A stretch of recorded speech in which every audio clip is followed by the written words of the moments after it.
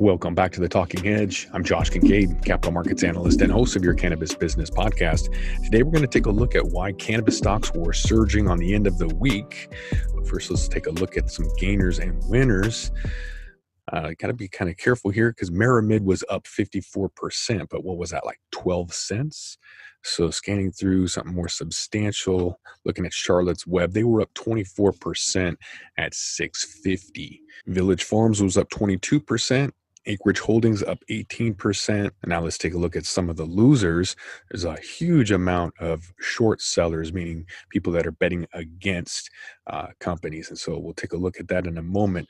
But some of the losers from last week were Aurora Cannabis was down 6.5% to $16.05. And then Green Tree Hospitality was down almost 3% at $11.54. And with that huge pop in the market, we saw some short sellers get absolutely hammered. So when you bet against a company that is going to go down and they actually go up, you obviously lose money, right? There's people on both sides of that bidding war from the bid and the ask.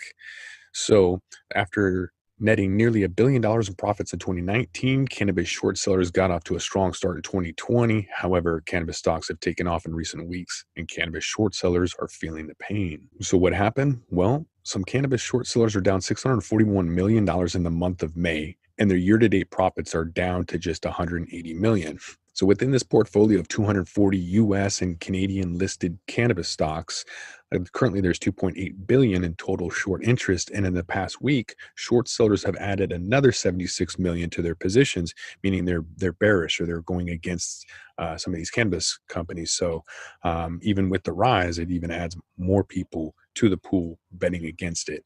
So to make matters worse for cannabis short sellers, borrowing fees have also been on the rise. So on average, for the 20 most shorted stocks, that's going to cost them 12.8%. Then it's risen to 32%. So cannabis short sellers are now paying more than $2.5 million in daily financing costs to hold that position. Some of the most shorted cannabis stocks being Canopy Growth, GW Pharma, Aurora, Kronos, and Afria.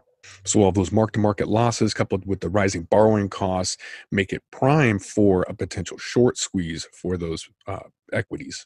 So the short sellers are still chomping at the bit. Even with the market increasing, it's even more juicy for them to bet against it. So let's take a look at why the market surged last week. Some of the stocks have been on the rise since Thursday of last week, especially the ETF MG Alternative Harvest. They were up 4.2%. The advisor shares, Pure Cannabis ETF, YOLO was up 6.2%, and Cannabis ETF was up 7.1%. And the Amplify Seymour Cannabis ETF was up 5.8%. But if you've seen ours, you already know that we were up 14.20%, not too shabby for a cannabis index. That means we're up 71% year to date on MJ and 129% since inception against PODX. One of the fundamental reasons that's explained for the rise has been the information that came out about cannabis potentially helping with the Rona. Certain strains of cannabis could block ACE2 gateways, which the Rona uses to enter the human body, according to a study conducted by researchers from the University of Levenbridge in Alberta, Canada. So the scientists suggest it could reduce the chances of contracting it by as much as 80%. So why did the stocks react on Thursday? The answer relates to the virality of it, not in terms of health, but rather in terms of the internet. The New York Post article went viral, boosting many cannabis stocks. But there's another caveat. It seems that CBD is a key ingredient that's allegedly helping with that outbreak. And since the New York Post talked about the general terms of cannabis, those stocks reacted to a potential lift in sales across the board.